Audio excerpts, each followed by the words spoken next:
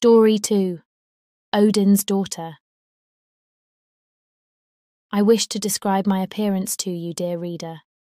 As a Valkyrie, I am a female shapeshifter, meaning I can alter my appearance magically to become the twin of any female of any age, of any race.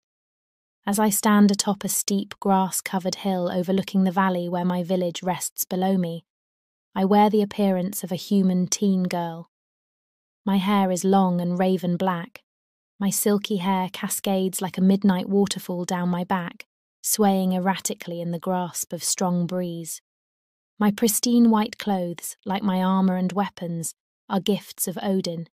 They do not rust, wrinkle, or wear, though I was always careful not to flaunt my gifts before the less fortunate human villagers.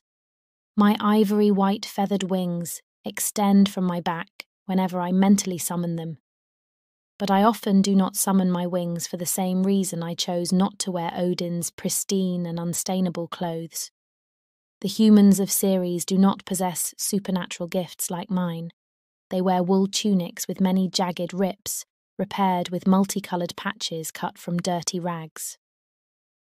Outside of Ceres, I shift my form to become an older blonde-haired Valkyrie woman with feathery wings upon my back.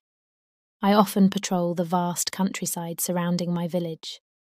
Many of the travellers I pass upon Alpine Way, a famous network of stone roads for travellers that exists within the history pages of your current modern age.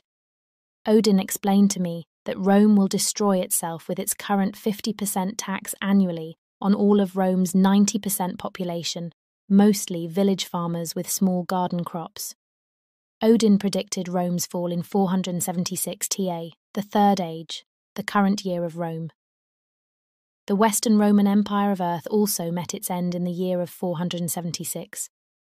I care nothing for the fate of an empire of greedy rich men, but I would weep genuine tears of sorrow for the loss of even one well-liked villager of Ceres, who had shown me a small measure of friendship, kindness, and loyalty. Story 2. Questions. 1. Statement 1. True or false? My angelic Valkyrie wings are not permanent. Pause. Tick-tock, tick-tock, tick-tock, tick-tock, tick-tock, tick-tock. Time is almost true. That is true. 2. Statement 2. True or false? As a Valkyrie shapeshifter, I can shift my appearance to match any female of any race. Pause. Tick-tock, tick-tock, tick-tock, tick-tock, tick-tock, tick-tock. Time is almost up to give your answer. True. That is delightfully true. 3. Statement 3. True or false? Odin predicts heavy taxation will become the sole reason for Rome's fall in my world. Pause.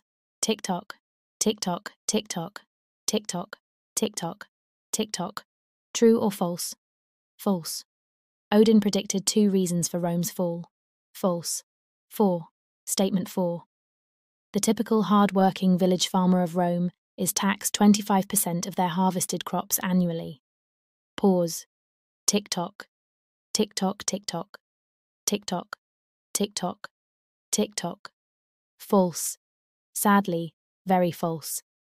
50% taxation. I hope you rose up to meet the challenge of my critical thought questions. Magically to become the